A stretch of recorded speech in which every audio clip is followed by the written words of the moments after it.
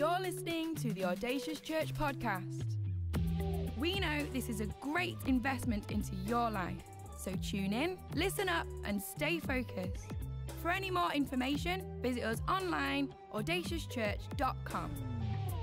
Hey everybody, welcome to the Audacious Leadership Podcast. We're so excited that you chose to listen, to tune in, to watch, to create some space for God to speak to you. I just realized, do we ever introduce ourselves on this podcast? Maybe we should introduce each other. Ladies and gentlemen.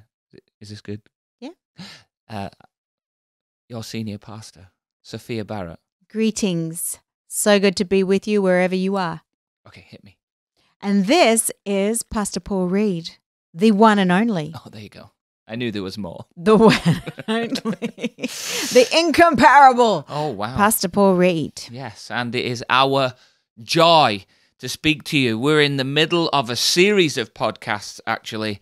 3 episodes. This is number 3 on the bounce on the same subject, and we're talking about waking up the spiritual giant that is in you. Remember, you are a spiritual leader. You're not just a volunteer for a good cause, or even a, kind of like a key player in some kind of or a cog in a big machine. Yes, exactly. But you are a spiritual leader, and even if the responsibility that you might carry is doesn't feel that spiritual. Yeah. Maybe your role is a bit more about activation, getting things going, the administration, the operation, and all of that.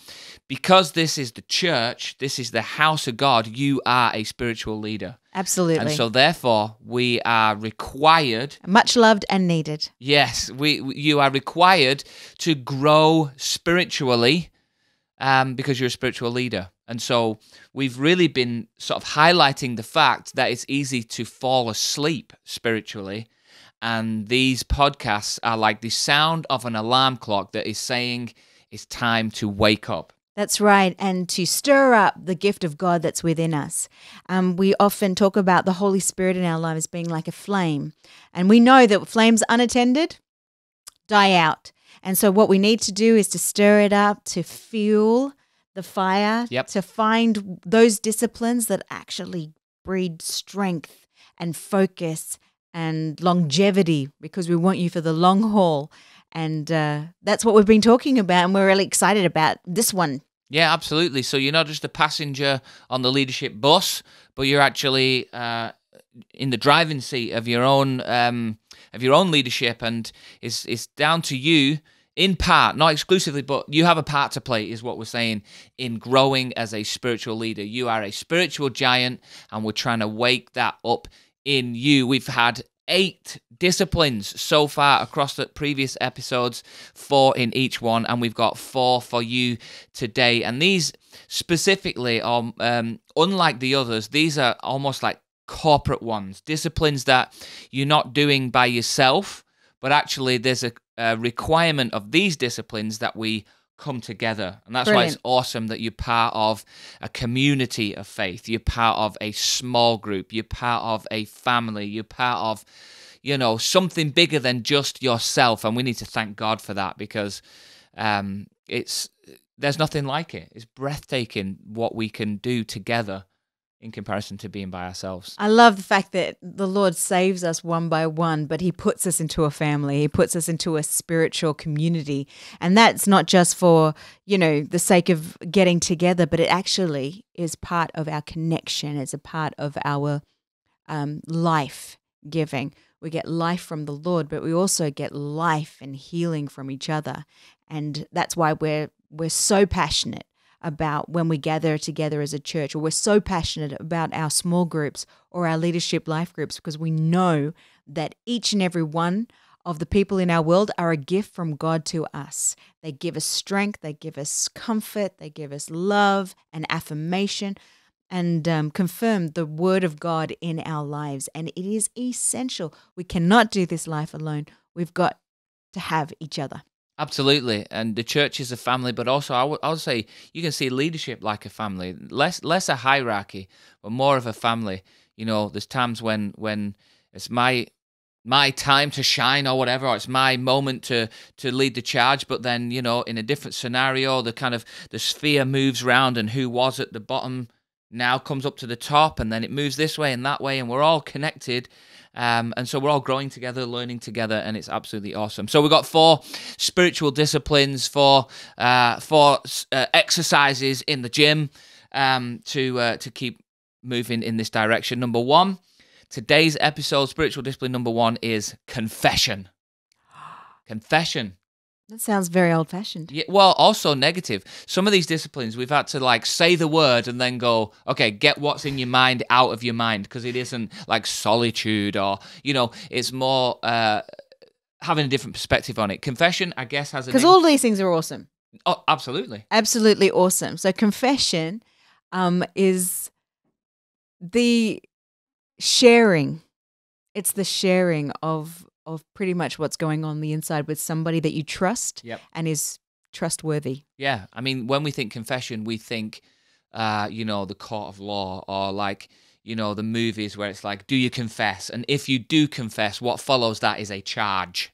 It's like negative, a consequence. You're going to jail, you're paying a fine. Yes. Confession equals negative consequence. Or confession equals humiliation. Yeah. This is going to be humiliating. I'm going to be mortified. It's going to be terrible. But actually, the Lord has given this to us because it breeds life. Yeah, the Bible says 2 things about confession that are both significant, and they both dispel the myth that confession is purely negative. Okay. Number 1, in 1 John, it says this, 1 verse 9, if we confess our sins, this is like to God, if we confess our sins, he is faithful and just and will forgive us and purify us from all unrighteousness. Yeah. So there's not a negative connotation. When you go to God and go, this is how I feel, this is what I've done, this is what's going on in my life, God's not there with, a stick ready to beat. The Bible says he's there ready to forgive and purify, which is awesome. But I suppose what we're talking about in this corporate setting is a different verse, which is in James chapter 5. Well, let me just pause on that one, because before you go on, think about that. Think about that. If we confess our sins to the Lord, who is all knowledgeable, like he knows everything. So he knows what we've done, but yet the Bible says there is power when we articulate it, when we actually tell God our sins, and then forgiveness can flow. Now, yeah, awesome. Well, let's go into the next one. Yeah, so James 5:16 says this, therefore confess your sins to each other. This is like next level stuff, because although there might be some resistance in confessing to God, it's like, I don't know, no one else can hear that. But when you confess... That's private. In James, it says, confess your sins to each other and pray for each other so that you will be healed. This Brilliant. is like next level. So God is the only one that can forgive you. I can't forgive you for your sin, I mean. So I shouldn't try. So God can forgive, but healing comes through this process of actually confessing to each other. So I guess what we're talking about in this discipline is, I suppose, firstly, I was going to say having people around your life that you can be honest with, vulnerable with. But the reality is most of us do have the people. Like, we have people around our lives. We just, perhaps the challenge is taking those relationships to the next level. I don't know. Sometimes I think that we look around the people of our lives and say, can I really trust them? Okay. Like, will they hold this against me? Yep. If I share what I've done, or if I share what I'm going through, or whatever it is that we know we need to confess. But I think that relationships grow, and if you can test it out. You can test out your relationships. You can say, okay, I really trust this person, but we've never gone to this level of conversation. So what I'm going to do is I'm going to share a little bit and see how it goes. And then you can, with time, start to share a little bit more, and then a little bit more, because that trust is being built up through experience. But I think the scripture is so clear that if we don't confess to each other, then we don't get healed. And if we don't get healed, that means that we're sick. Something's wrong on the inside. We know that sin hurts us, but sin that we don't confess can actually lay the effect of it, can, even if we don't do it anymore, even if we've managed to overcome and got, breakthrough in that area, the very fact that we're carrying it with us and that nobody else knows about it can actually do us harm and can create and allow wounds to stay in our soul. And so it's so important that we don't live sick on the inside, or we don't live with those open wounds or that shame.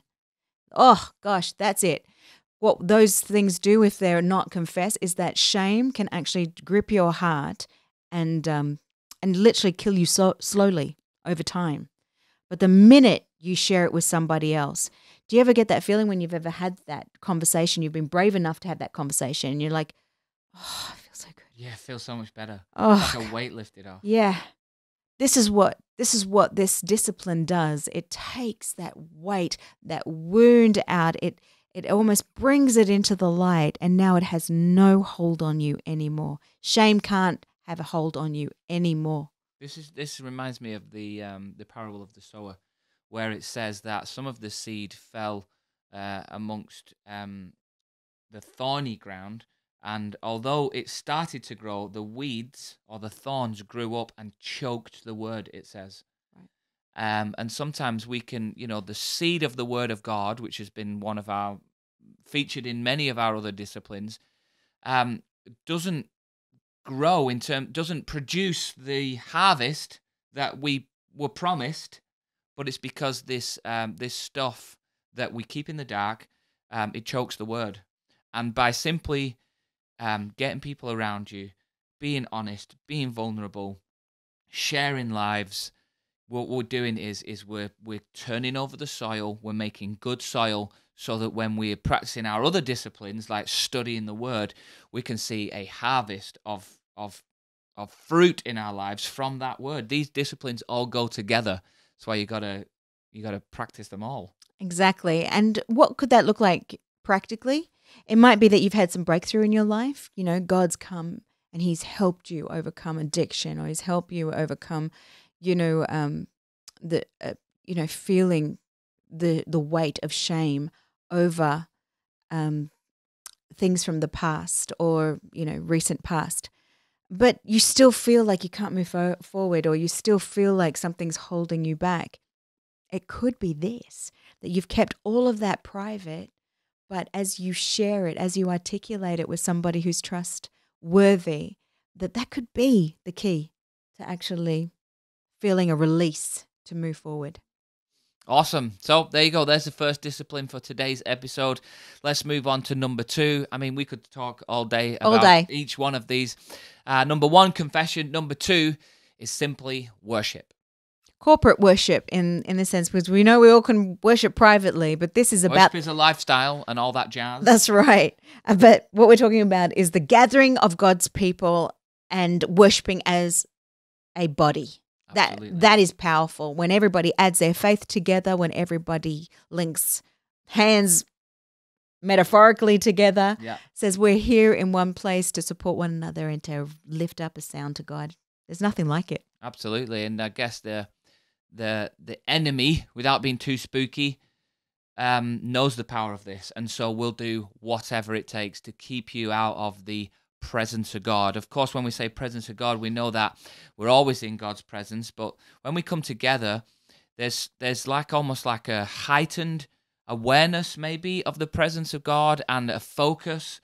There's an accountability, like if we're all together in worship and someone is, lay on the ground playing on their phone, that's unlikely to happen, because that person would be like, oh, we're worshiping. The reason, you know what I'm saying? Yeah, exactly.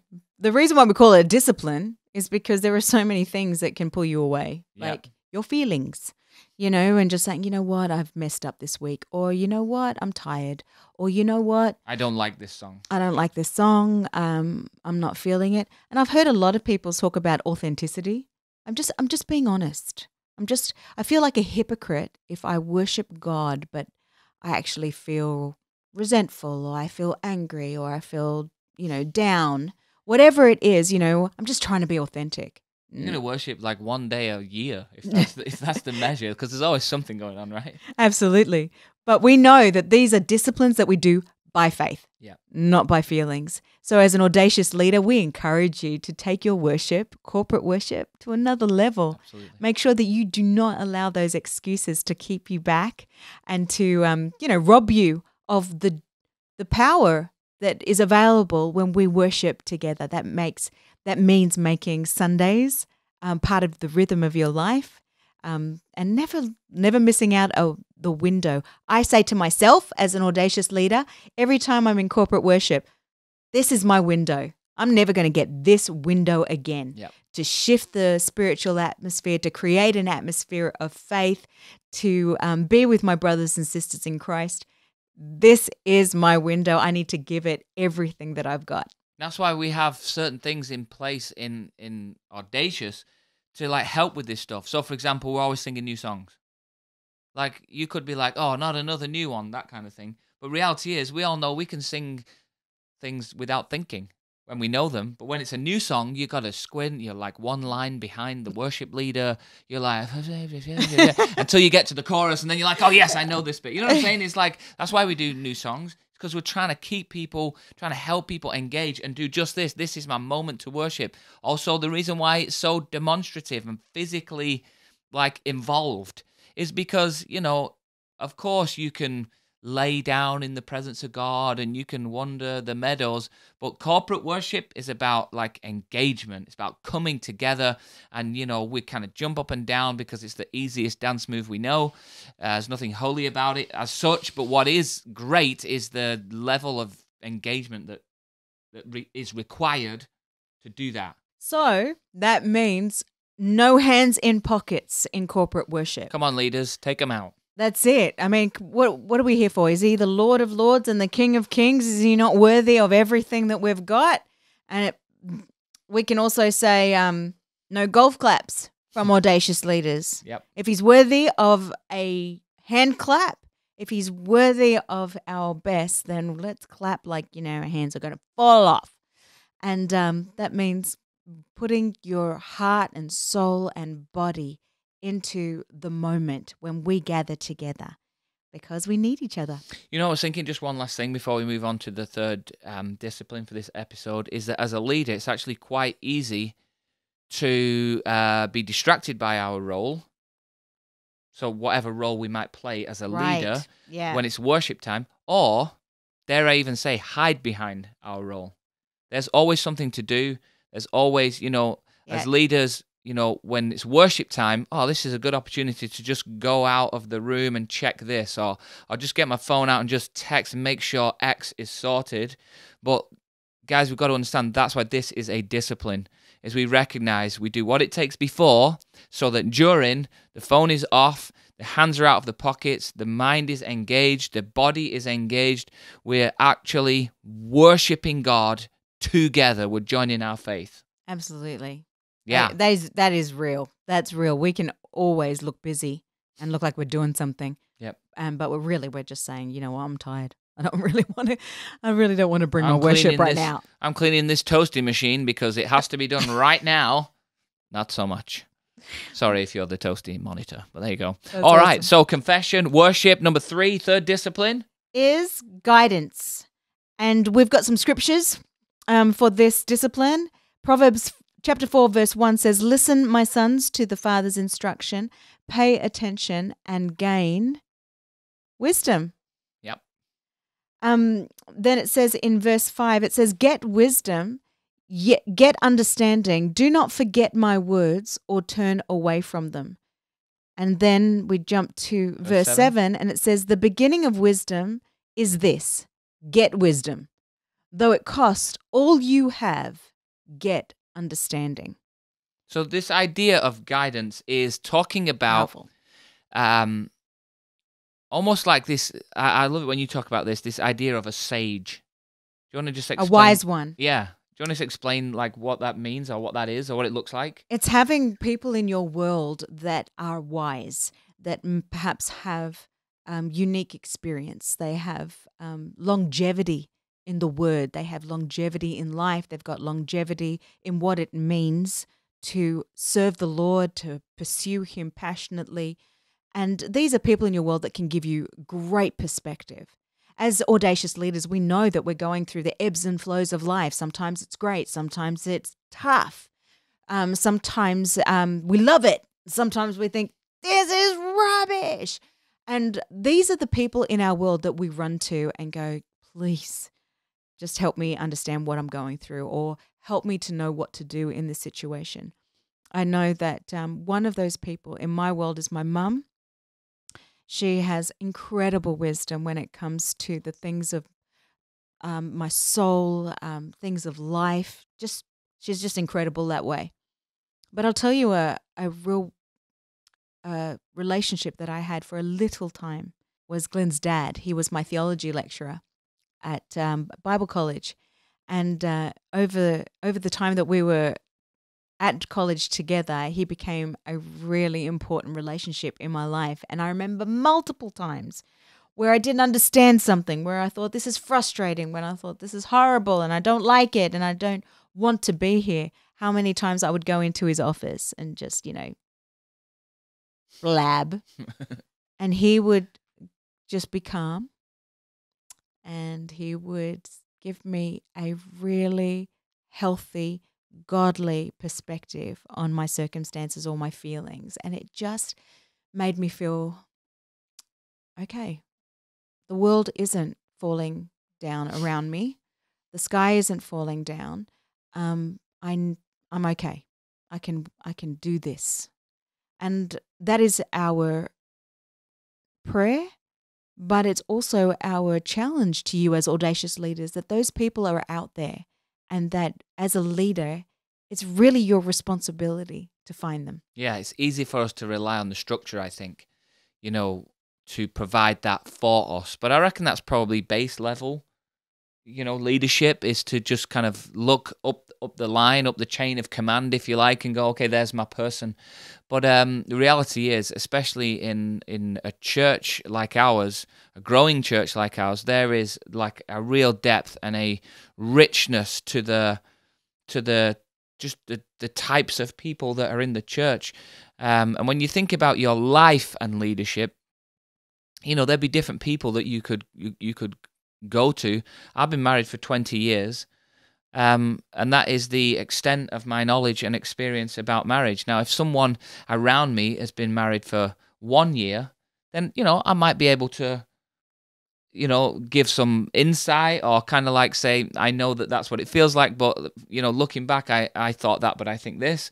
So what I need to do is find someone, that's maybe been married for 40 years, and there's a couple that I meet, or the guy of the couple that I meet probably every couple of months, and they've been married for 50 years. And so I'm able to say, he's not a preacher, he's not a leader as in the badge, he doesn't have the office of leader, but he's definitely a sage in my life. And I talked to him about marriage, I talked to him about, he owns quite a few houses, so talk to him about things like that. And that spiritual discipline of finding that person who really has little to no consequences, whatever I say to him. He's not listening through the filter of, oh, what does this mean for me? What about, the consequences of you saying that? He just literally, we'll go out, we'll have something to eat, and he's just purely there for me, which is a massive privilege. So even though we're saying discipline, we're saying this is awesome. That's really important, that you can find that person that you can talk unfiltered to. You don't have to think, oh, what are they going to think of me? They're going to judge me. You need that person who's just they're not unshockable. They'll just listen to whatever you say. It's not going to shake their faith in the Lord. It's not going to, make them run around the room in horror. They're just going to be able to just give you really sound wisdom. I think it bears stating that they don't have to have grey hair.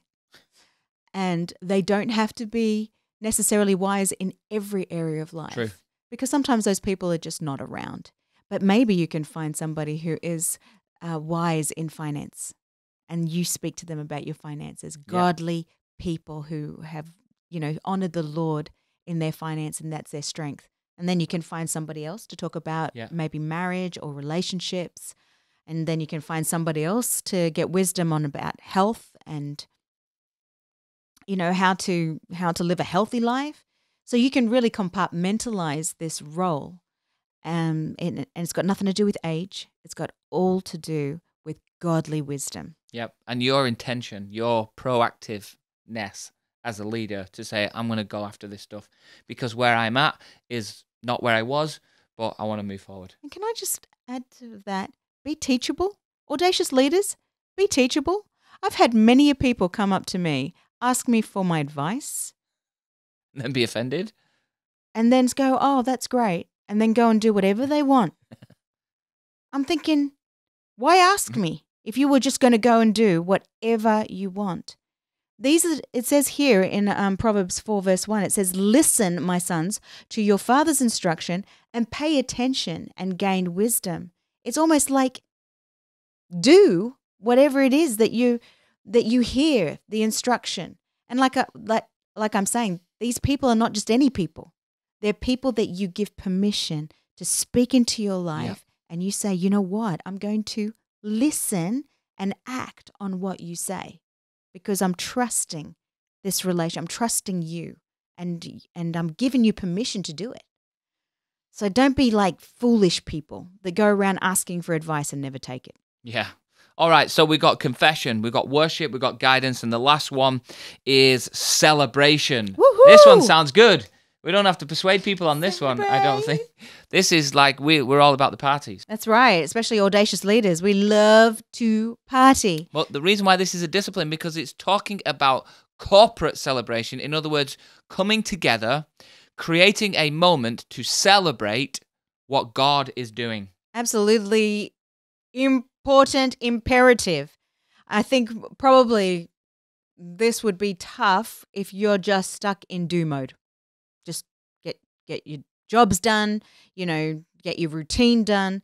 But it's actually a discipline to set time aside to gather, to celebrate what God's doing, to worship God for what he's doing, to praise him for what he's doing, or to celebrate each other. We're gonna celebrate this person in our team, or we're gonna celebrate that we've been praying for this situation to shift, and it did. Or milestones. Sometimes we get out of practice of just celebrating a win. You might have done an event. You might have done a good job on a certain aspect of your strategy and planning. And then what we tend to do is just move on. Oh, that was a moment. Great. Awesome. Scored some goals. And we just move on to the next thing. But actually just saying, no, we're not going to do that. We're going to take a moment and celebrate this win that we were all involved in, or this win that I set myself a goal and I achieved it. It's so important to do that. Absolutely. It's like the difference between a hole-in-one on your own. Imagine that. You take a swing at the golf ball. It's an absolute sweet shot, goes through the air, lands on the green, rolls in, and then you're like, little praise party on your own. Yay. Whereas imagine that on like championship final. You can tell I'm not a golfer. Like there's literally like 100 people around the green. There's like loads of people watching on TV. You make the same shot, everything's the same. But in that moment, there's this celebration together. It like multiplies it by, to the nth degree. Yeah. And so that's why in many of the things that we do at Audacious, we actually take the time and are disciplined to say, okay, before we go any further, let's just celebrate what God is doing. That's the definition, or one of the not definitions. That's one of the fruit of what we call a testimony. Like this is the tale of what happened. Isn't God good? That never gets boring. Absolutely never gets boring, but it also has a transference of blessing to others. And faith. It lifts faith. In other people. So what might seem frivolous, time wasting, we've got to get on, we've got a job to do, we've just got to keep going.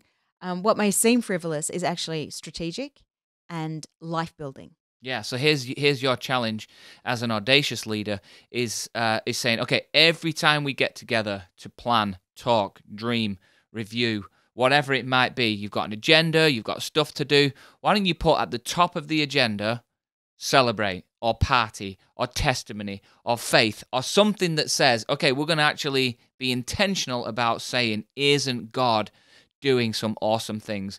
The number of people in Audacious Church this year that have said yes to Jesus, and then just celebrating about that. Or, we had these goals that we were trying to achieve, and we blew them out of the water. It's not being big-headed. It's not because essentially we're saying, look at what God is doing. And so this is a discipline because it's easy to just plow on, like Soph said, and we need to build it into our lives. I love the fact that testimony says it means do it again. Do it again, Lord. And this is an important part of our spiritual discipline, is to take those moments, share the stories, share the successes, share the attempts even. You know what? I had a go. Didn't work. Woohoo! Let's celebrate that. So let's celebrate the fact that you tried, that you stepped out in an audacious faith. attempt. It may not have worked out the way you planned, but we celebrate that you took that step anyway. Absolutely. This is hugely important in terms of building your faith and building your spiritual world. Yeah, the Bible says in Revelation they overcame, speaking about us, they overcame by the blood of the Lamb. So this is like Jesus, the cross, but also by the word of their testimony. In other words, what that cross has done in their life. And so this is literally scriptural, what we're talking about. Mm-hmm. This is not just like, hey, let's be American or let's just be super enthusiastic. No, we're actually doing what the Bible says. We want to overcome, and the way we do that is the combination of the power of the cross plus what the cross is doing, the fruit, the impact of the cross on our lives. So 4 disciplines for this episode: confession, worship, guidance, and celebration. So these are 2 things. If you're feeling sluggish in your spiritual walk and you're like, something's not right, let's look at these 4 disciplines and see how you can work them in the next 7 days or in the next few weeks. And also, if you're saying to yourself, you know what, I'm loving this waking with the spiritual giant within me. I want to just keep going to another level. Then try out these spiritual disciplines. For both scenarios, they're going to be so beneficial and awesome for you. Absolutely. Good on you for creating the space, like we said right at the top of this podcast. We genuinely, this is not just like, hearsay, this or whatever. We genuinely cannot wait to see the fruit of the spiritual temperature being raised in Audacious. Yeah, absolutely. And you playing a part in that. And we know that the vision of the church, there's plenty of room for you in that. And so let's wake it up. Let's do it. We'll see you next time.